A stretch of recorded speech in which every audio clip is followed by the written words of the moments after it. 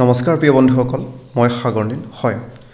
আজি আমি আলোচনা কৰিবলৈ গৈ আছো জিঅমেট্ৰিৰ এংগল কোণ হয় আপুনি ঠিকই শুনিছে জিঅমেট্ৰিৰ ওপৰত আমি আলোচনা কৰিবলৈ গৈ আছো হয় সকলোৱে জিঅমেট্ৰিৰ ওপৰত ভিডিঅ' বনাবলৈ অনুৰোধ কৰাৰ কাৰণে জিঅমেট্ৰিলৈ আজি আহিছো দেখা পাইছে আপোনালোকে কোণ হয় কোণ মানেনো কি মই দুটাৰে এটা বিন্দুৰ পৰা অংকন কৰিলো হয় ইয়াৰ ইটো চুক অৰ্থাৎ ইয়াৰ ব্যৱধান এই ব্যৱধানটোকে আমি কি বুলি ক'ম চুক অৰ্থাৎ কোণ বুলি ক'ম এংগল হয় এতিয়া আমি কোণৰ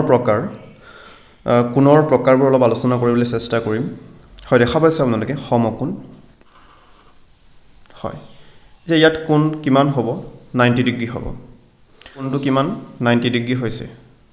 তেনেহলে এই কোণটোক আমি কি বুলি ক'ম সমকোণ বুলি ক'ম হয়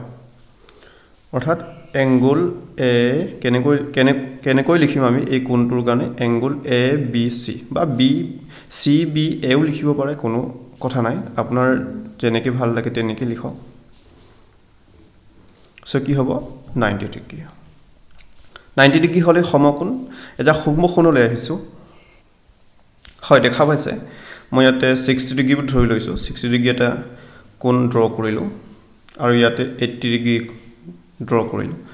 এই কোণ দুটা কি হ'ব সূক্ষ্মকোণ হ'ব সূক্ষ্মকোণ মানে 0 ডিগ্ৰীতকৈ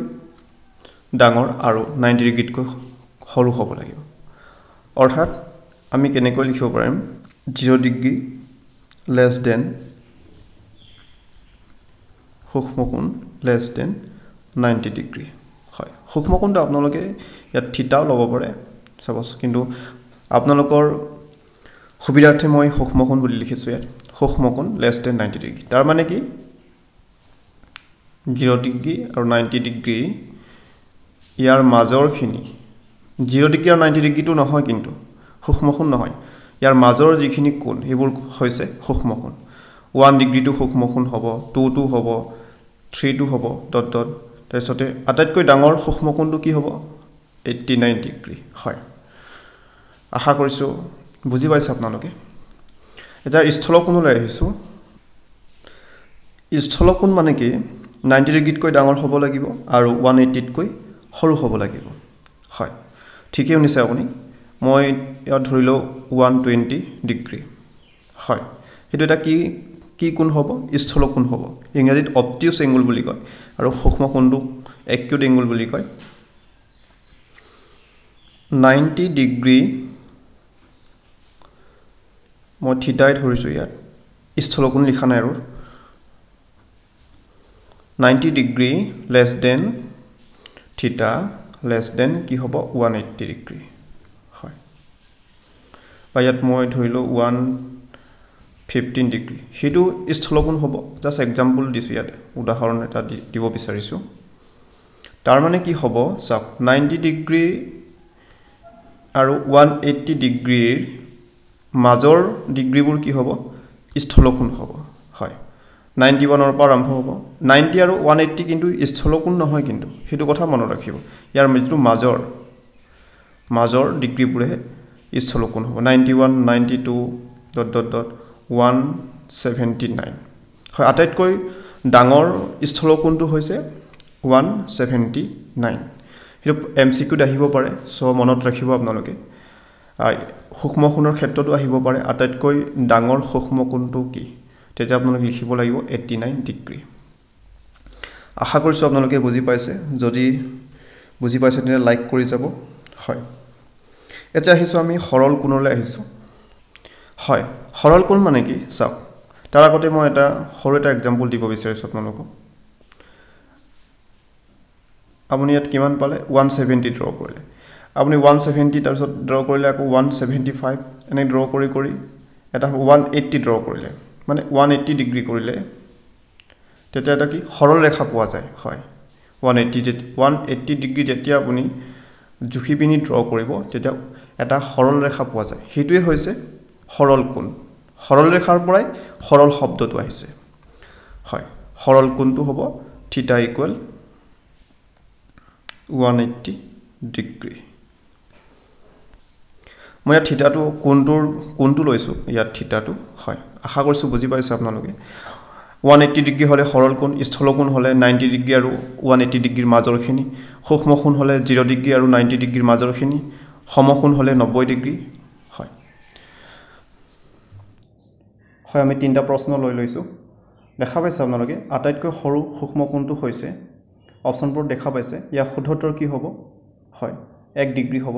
আটাইতকৈ সৰু সূক্ষ্ম কোণটো 1 ডিগ্ৰী 2 নম্বৰ প্ৰশ্নটো হৈছে আটাইতকৈ ডাঙৰ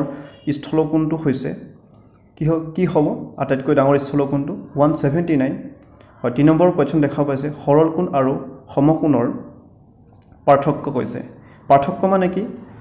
বিয়োগ কৰিব লাগে হয় ডিফাৰেন্সটো কৈছে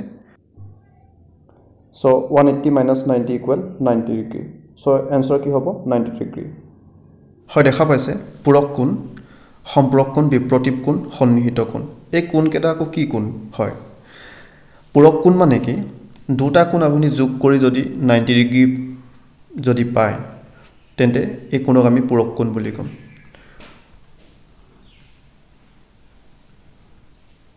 হয় এটো মই 1 ধৰিলো যে 2 angle to 1 আৰু এটো angle to 2 angle 1 plus angle 2 অৰ্থাৎ ইয়াত মই 60 দিলো 60 ডিগ্ৰী আৰু ইয়াত কিমান দিলো 30 ডিগ্ৰী দিলো হয় এটা 60 আৰু 30 প্লাস কৰিলে আমি কিমান পাম 90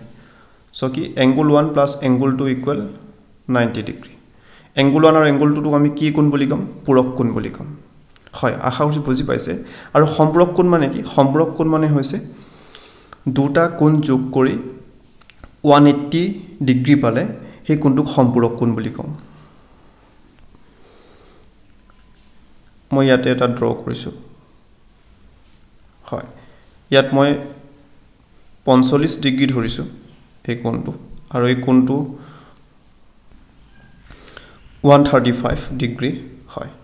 এতিয়া 45 ডিগ্ৰী প্লাস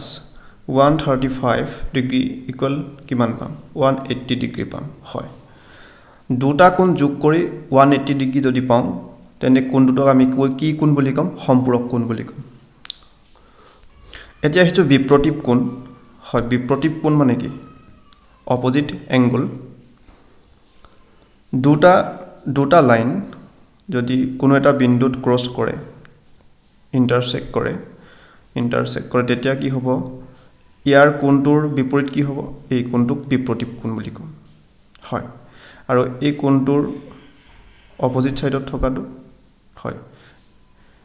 বিপৰীত কোণ বুলি ক'ম মই ধৰি ললো ইয়াত 1 ধৰিছো 1 2 by 2 3 4 1 আৰু 2 1 ৰ কাৰণে 2 টো বিপৰীত কোণ বা 2 ৰ কাৰণে 1 টো বিপৰীত কোণ বা 3 ৰ কাৰণে 4 টো বিপৰীত কোণ আশা কৰিছো বুজি পাইছে আপোনালোকে আৰু ইয়াত ইন্টাৰেষ্টিং কথাটো হ'ল বিপৰীত কোণ সদায় সমান হয় ইয়াত যদি 120 ডিগ্ৰী হয় সাপোজ মই ইয়াত ড্ৰ কৰিছো বিপৰীত ইয়াত 120 ডিগ্ৰী যদি হয় ইয়াতো 120 ডিগ্ৰী হ'ব ইয়াত যদি 60 ডিগ্ৰী হয় ইয়াতো 60 ডিগ্ৰী হ'ব বিপৰীত কোণ সদায় সমান আৰু সম্পূৰক কোণ আৰু সম্পূৰক কোণটো আমি কিমান পাম 180 ডিগ্ৰী পাম আৰু পূৰক কোণটো 90 ডিগ্ৰী দুটা প্লাস কৰিলে বিপৰীত কোণ বুজি পালো এটা সন্নিহিত কোণ মানে কি হয় এটা বিন্দুত যদি কোণ দুটা লগ লাগি থাকে তেতিয়া এই কোণ দুটা কি কোণ বুলি ক'ম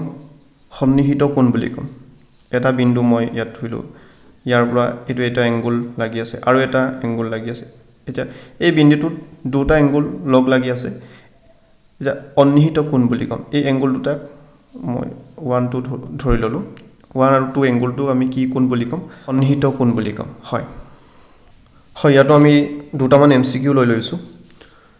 তলৰ কোণযোৰ পূৰক কোণ হয় গম পাইছে আপোনালোকে তাৰ তলৰ কোণটো পূৰক কোণ হ'ব 120 60 হ'ব নেকি 90 90 হ'ব নেকি কোণযোৰ হ'ব পূৰক কোণ মানে কি আছিল দুটা কোণ যোগ কৰিলে 90 ডিগ্ৰী পাবলৈ সো आंसर কি হ'ব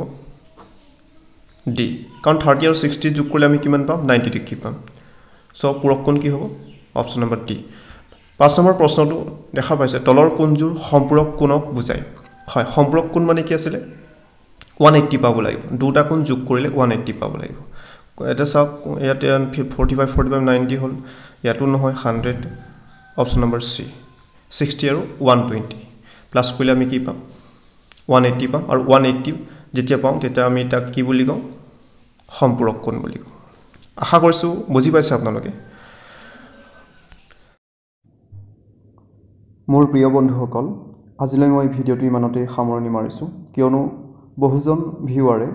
ভিডিওবোৰ অলপ শৰ্ট কৰিবলৈ অনুৰোধ জনাই আছে সো আজিলৈ ইমানতে সামৰণি মাৰিছো নেক্সট ভিডিওত আপোনালোকে দেখা পাব একান্তৰ কোণ অনুৰূপ কোণ সন্নিহিত কোণ ভেদক ৰেখা আৰু সুপাৰ ট্ৰিক্স লৈ আনিম মই সকলোৱে চাব লগতে মোৰ চেনেলটো সাবস্ক্ৰাইব কৰি দিব আৰু কাষত থকা বেল আইকনটো প্ৰেছ কৰিব যাতে নেক্সট ভিডিওৰ নটিফিকেশন আপুনি লগে লগে পাই যায় ধন্যবাদ